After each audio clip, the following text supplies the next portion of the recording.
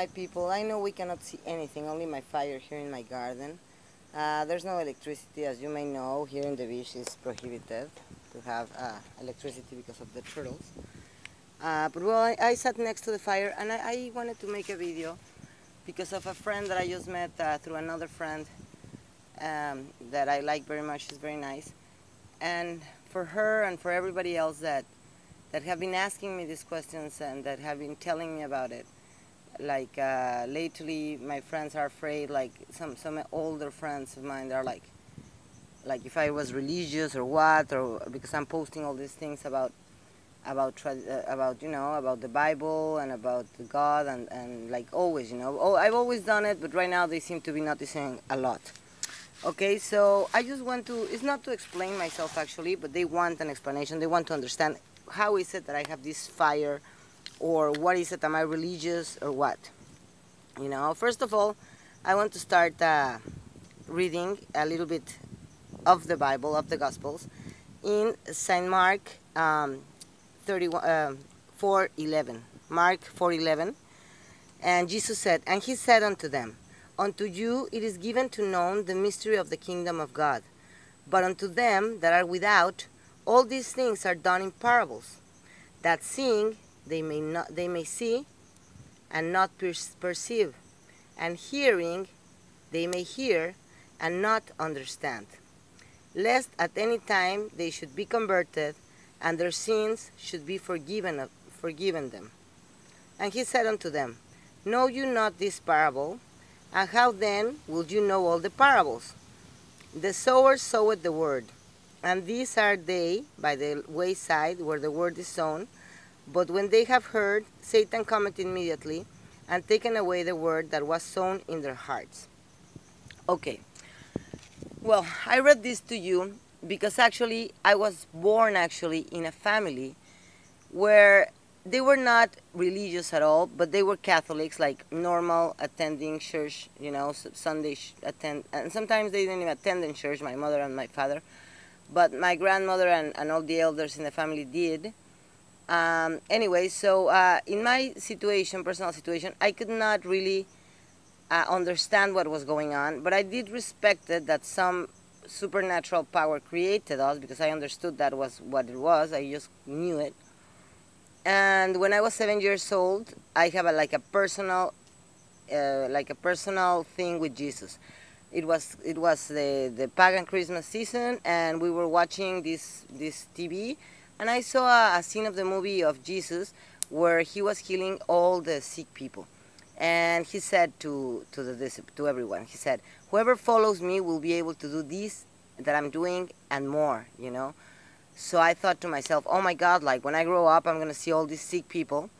And there's two ways only: either I follow him and heal the people that are sick around me, and I'm like healthy, or I stay sick with the sick people, or I become sick. I don't know.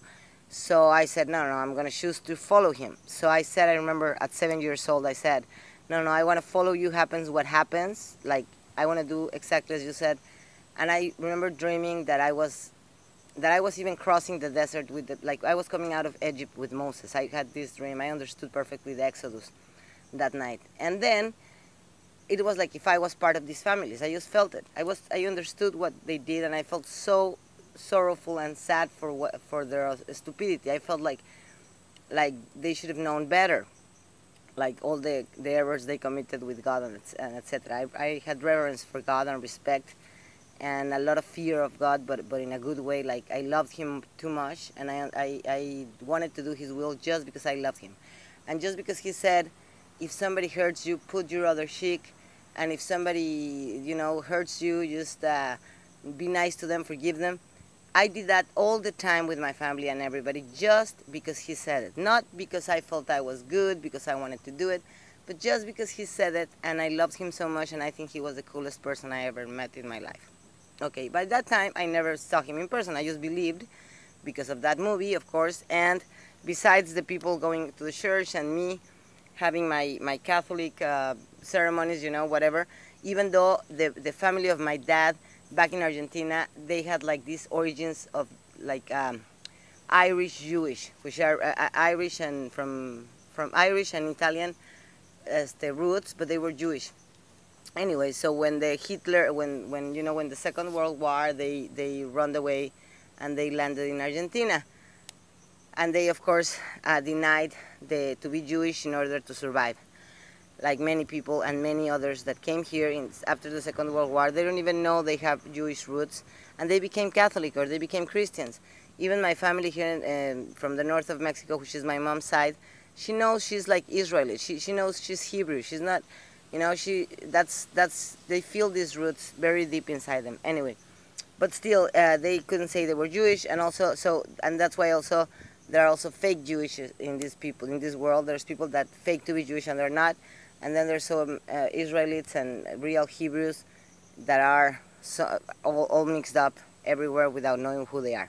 Well, but that's something else. Anyway, so the thing here is that, okay, I was trying to tell you how did all this happen to me. Okay, so when I grew up, of course, Catholics are not really in contact with Jesus. They don't understand what Jesus say. They don't do what Jesus say. And I was really sad because every time we came back from church, I would be asking my mom and dad, hey, the priest just said that we should love each other and treat each other well, and then they were fighting.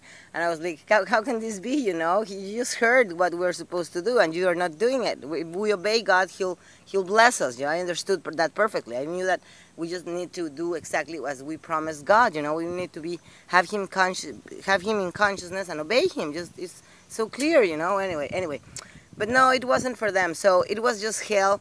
And people were fighting for many other things, you know. Humans and adults fight for everything. They get into trouble that they shouldn't, and they are sad all the time and grumpy and all of this, and they harass and oppress kids, and they were not so, like, everybody around me were like crazy, right? I mean, that's how I saw them when I was a kid.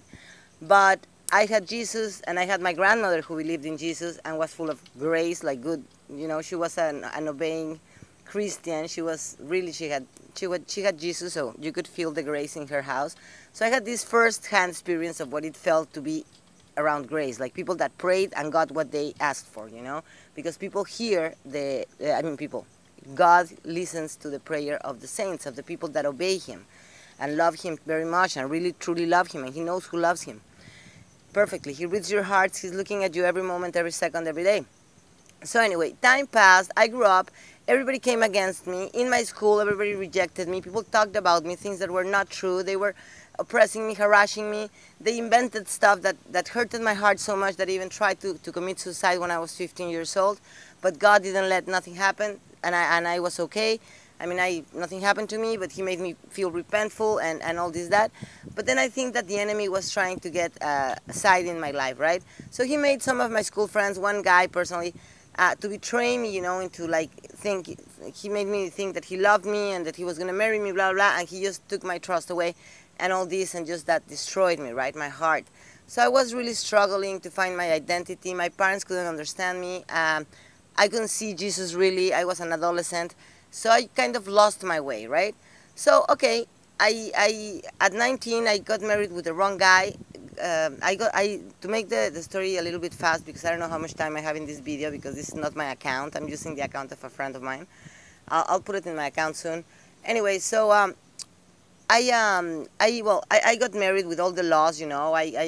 Really with a wedding and all this on the Catholic Church, blah, blah, blah. And then 10 days after, I fainted and I died. I literally died. And the doctors thought I was dead and everything. But no, in that moment I was out of my body, and I was having this experience out of my body where an angel was talking to me and saying, because I said, why am I dying? My mom and dad will be very worried about me. I don't want to die. And the angel said that God said that it was because God didn't brought me to suffer this. And I'm like, what are they talking about? Suffer what? They meant that this guy was super bad soul, but I could not read his soul because I was so young and naive that I could not see how bad this guy was for me. And God loved my soul so much that He didn't want me in His hands. So I'm like, how? God really loves me a lot. He's so jealous of me. Why?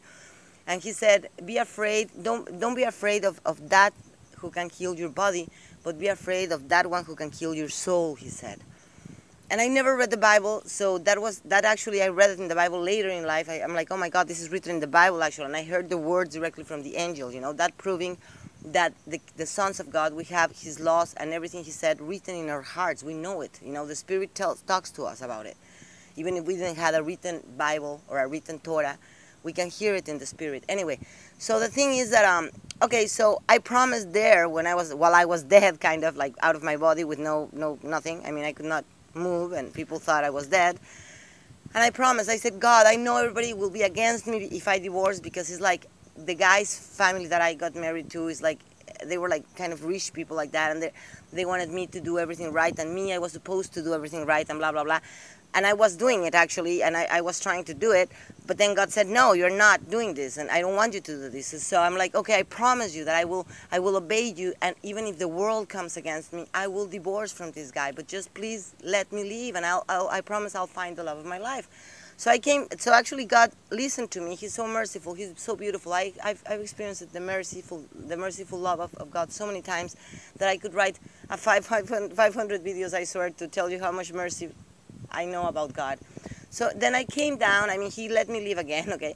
And I filed for divorce immediately, telling my mom and dad that if I didn't get divorced, I was going to die. So my dad supported me. First, he didn't wanted me, because he was like, no, you got married, now you make yourself responsible and go back to your husband's house.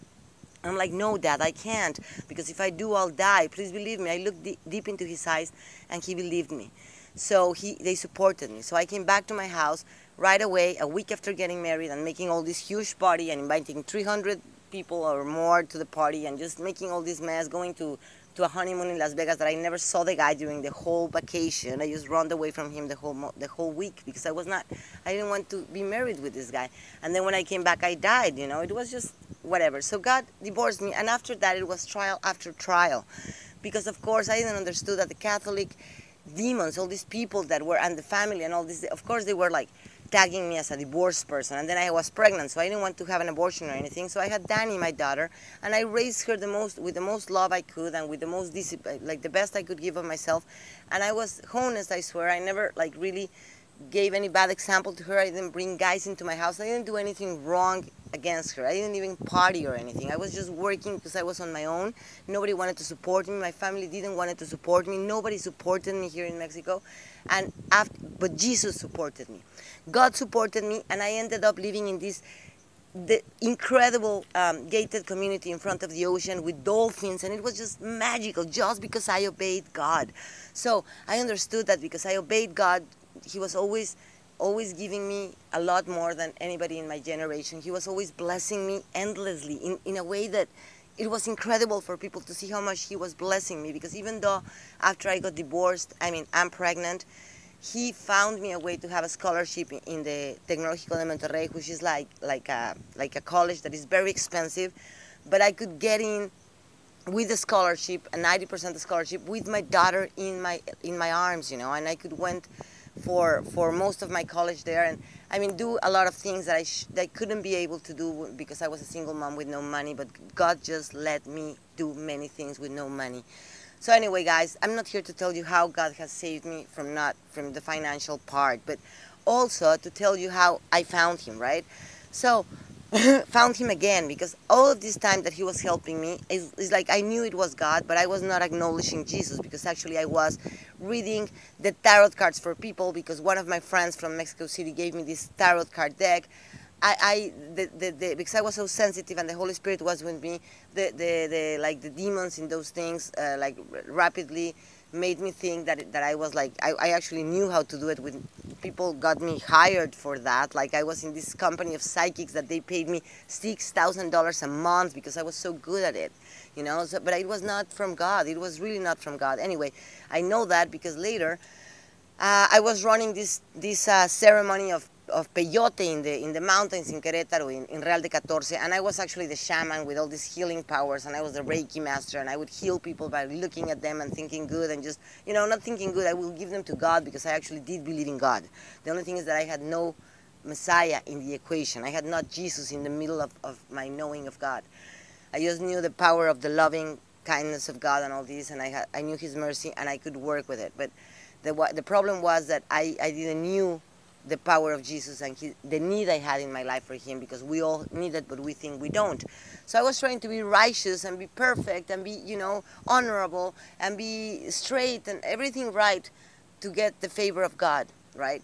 But I wasn't perfect. I was a human, but I could not see my imperfection clearly. I could just see that I could become great, you know. I could become great. It didn't matter how bad anything was before or whatever, you know, how bad it began. Anyway, so up there in the mountain, guys, I was the only one finding the peyote. I actually found the peyote. The biggest peyote is like 42 little, you know, like it's like a pizza ball. It has little slices, like 42 slices, like the eldest peyotes I found, and like 42 pieces of that, you know. Also, like many. I remember the 42 because it was just like very recurring.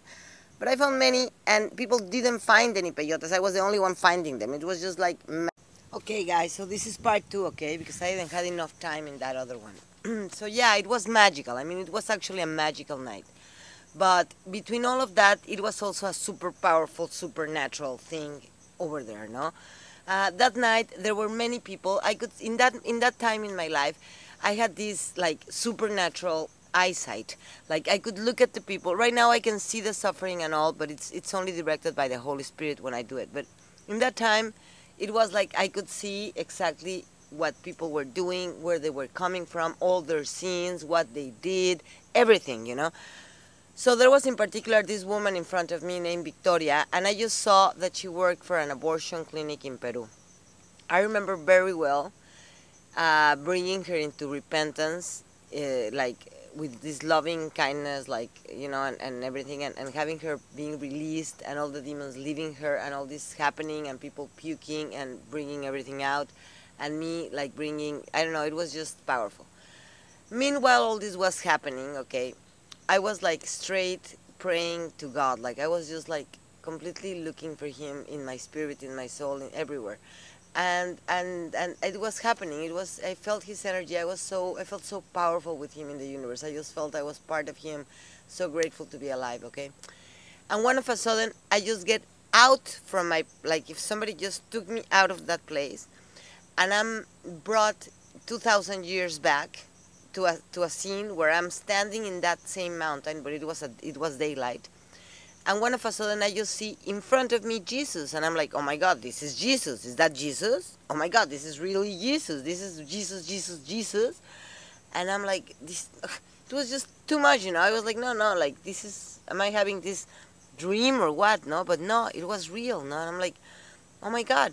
So when I looked to my right, there was this European girl that was with us in the group, and she had all these weird tattoos on her, and then she spit into against Jesus, and I'm like, oh my God, why is she spitting? Like Jesus is such a nice guy. I mean, one thing is not to follow him, and another thing is to hate him, you know. But that's when the Holy Spirit showed me that the Antichrist is real. And people hate Jesus. And I'm like, oh my God, how can someone hate Jesus? Because I was so naive that I could not understand how somebody ever hate this good man. Like, it's almost impossible to hate Jesus. He's such an amazing character, you know. It doesn't matter if you believe in him as your savior or you follow him. He's just an amazing man, you know. So anyway, I'm like, I'm not like her, you know. I rejected her immediately. I'm like, no, like, how can she reject him like this, you know? I want to hear him. Like, I want to go where he is. So I jumped down the mountain, like I run down to try to get to him. So I just run to him, like I wanted to be, I was so happy to see him. I just want to be near him. So I run there. And while I was running down to get him, I hear around me in the whole mountains and the biggest voice, like the strongest voice I ever heard in my life. I swear, this was a supernatural voice. This was not a voice of a human. It was actually the voice of God, and many other people have say how they've heard it, even the prophets, and I swear I heard that exactly as is written in the Bible. I heard it all over, like in 360 degrees all over myself, and the voice said, I am the truth, the way, and the life, and nobody comes to the Father but through me. And I'm like, and I just knew it. I just knew everything else was a lie. In that second, the veil of my eyes fell off, and I knew that there was no yoga, no tarot, no psychics, no whatever way to try to get to God and you know, try or righteousness or actions that you could do or perfections that you bring out.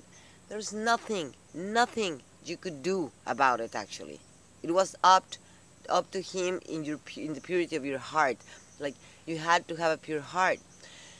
But I knew that a long time ago. It was just that I was lost, you know. And it was that he was saying the Sermon of the Mount, Anyway, so I was just like, this was just an amazing thing, you know. After this, like, my life changed completely, of course. But right after this happened, and I'm waking up from the vision, I'm there, it's dawning, actually, the morning was coming, and the people were there. And actually, in the group of people that was with us, there was this little kid that the mother, she was a single mom, and she left the kid alone to be with a boyfriend. And a woman that was there was taking the kid away to the mountains. And the Holy Spirit prompted me and told me everything about it. I just knew what was going on. I don't know how I knew. I just knew. And I ran to the woman because she was grabbing the child, and the child was crying. And I got them far away, and I grabbed her from the hand, take the child away from her. And I said, no, I said, your gods ask you for a child sacrifice, for a blood sacrifice, to give you whatever you want. But my God, the only thing that asks for is a contrite spirit and a humble heart. And I took the kid and brought it back to the mom. And actually, I was saving the kid from murdering, because the woman wanted to kill the kid in that desert, in that mountains, for the Santeria demons, because she was a Santera. You know, this is how the power of God is like, you know, he's not going to let anything bad happen. God is great, you know, and he puts his children to be brave, you know. And I've always been super brave because of God. Like, it's true that his kids are as bold as a lion, because I can tell you that I can feel that energy in me. It's like there's no fear inside of me. You feel the backup of God all around you. You just feel God all besides you. Anyway, so I came back with the kid. I gave it to the mother, and these people in resentment, because there were witches in the group, and they got mad of I don't know, they just knew, because spiritual people know, you know, they know, like, they are demonized, and they have demons, and they know when God is present or Jesus is around, and they just fear Jesus. And so they left me in the middle of the desert with no shoes and anything, and with nothing. They took everything, and they left me there with Dwayne, my ex-boyfriend. Okay, my ex-boyfriend, that he just could not stand on himself. And I'm like, Dwayne, don't worry, we're going to be fine. Like, God is going to save us from this. It's going to be fine, don't worry. And he was completely freaked out. And I was more freaked out of like, being there with him. I was, like, resolved not to marry him, because he was, like, running before me, and he was going so fast that I thought, this guy, I cannot rely on this guy ever, you know. I cannot trust him. So anyway, so I'm praying to God. I'm like, God, please save us. I know you will. And then a bull, but also I yet recovered Jesus, right? So I didn't knew anything about Christianity, or I never went to these temples or anything. So I didn't knew about, like, using the blood of Jesus. Like, now I see people doing this. I never heard that about in my life. The only thing I saw is that I was dressed in red, and that my ancestors were, you know, I forgot the name in English, but it's toreros. Like, they do the, you know, the Spain thing with the bulls and all this. So anyway, so I was dressed in red, and we were in the middle of the desert, and then these bulls with the cows, you know, they were in a group of, and one of the main bulls sees me in red, because they're trained for that, and he gets off from the circle of the rest of the cows to try to horn me, okay, to hook me in his horns. So he gets, I swear, he goes to me like he was going to kill me. As soon as I see him coming, and I knew what he was doing, I knew I had no power with this huge animal, and there was only a miracle that could save me. And I heard a voice that said, the blood of Jesus. I heard that in my inner ear. So I heard that in the ear. I just heard it. And I said it out loud, the blood of Jesus, I said. And when I said that, the bull acted like if water was on his face. He moved his face from side to side. He headed to the left side, and he left the place. He just left. It was Satan. It was a demon. It was a demon inside the animal. He wanted to kill me. Okay, just because I decided for Jesus in the desert. It's crazy, but that's what happened. So I kept walking. Dwayne was in the front. I could not get to him. He walked so fast. Anyway, so I was walking, and I knew I was going to find a rescue, but I didn't know how, but it was dangerous. We were in the middle of the desert. And one of a sudden, after a lot of struggle and walking, hours of walking, it was getting dark. And I saw a little light far away, and I'm like, Dwayne, look, there's some light there. And he's like, I cannot believe it. And I'm like, yeah, I saw it when we were going back and down from the little hill. And yeah, I mean, it was true. We run to the light. We knocked the door. There was a family of Mexicans, like lots of, very nice guy with his family there in the middle of the desert. And I'm like, hey, please save us. Like, we're coming like this. And he's like, look, I'm going to save you, because it's actually a miracle that you're alive. You were in a very dangerous place walking, and you're a girl, and you know, like, they could have raped you, killed you, whatever, and girls never come here alive, you know. And I'm like, oh my God, you know. So anyway, so he got me, in this nice room he gave us in his place there, and it was full of images of Jesus. Even though images are idolatry and that thing, it was a sign. We're in the middle of nowhere, in the middle of the desert. It was Jesus who saved us. Okay, so anyway, the next day, I told him about a friend that I used to have here in the Caribbean, that she went to live to the desert, and I said, oh, I had Margarita that came here to the desert, Maria, a long time ago, was her name actually, and he said, oh, it's my only neighbor. She lives behind me. So I'm like, really? Yeah.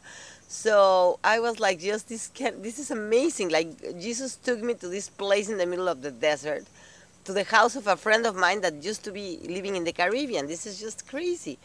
And I met her, and I'm like, look, this happened to us. Like, thank you so much. And well, she gave us breakfast, treated us super good, and took us to a bus so I can go to Querétaro for my parents now. So anyway, that was my encounter, like physical encounter, like really with Jesus. It was so strong, no? But so strong that I could not grasp what I just lived. I was just like I couldn't believe this. I mean, it was I believed it, but it was too much. It was like I could not digest it. So when I went to my dad's, I'm like, Dad, this happened to me. I told my dad what happened. He was like outstanding. He believed every word I ever said to him because he knew strange things happened to me all my life. But still, I could not grasp it. So that's when I went back to Quintana Roo, and 2 months later is when I had my rapture dream that I already recorded it. And then afterwards I had the New Jerusalem, or the New World dream, where everything was reestablished by God after the destruction. Like, everything was back to normal, but better and beautiful, and everybody was young, and everybody was good, and all these things I told you. But well, guys, this is just a little part, because I'm going to actually tell you more about this, because I have not just the appearance of Jesus in my life, but also the day that God gave me testimony of His Son. I need to tell you that one too. That was a real vision. I was not even sleeping that time. I was awake, and I need to tell you that one, because that one is amazing, and I've seen somebody else having that in the Bible actually. The other day I read it, and I was very happy, because I thought, oh my God, this is like God gave me testimony of His Son once again. And I love you very much, guys. I need to sleep. I'm super tired. Every time I talk about these things, I just get so tired.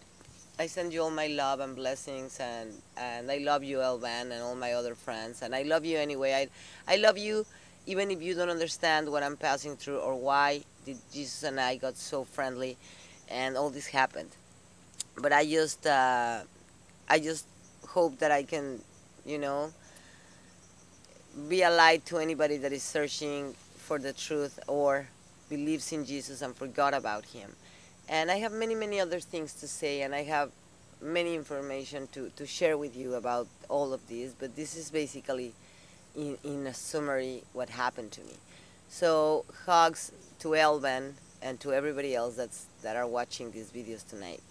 And yeah, God bless you, and Jesus blesses you right away just by listening to this. Bye bye.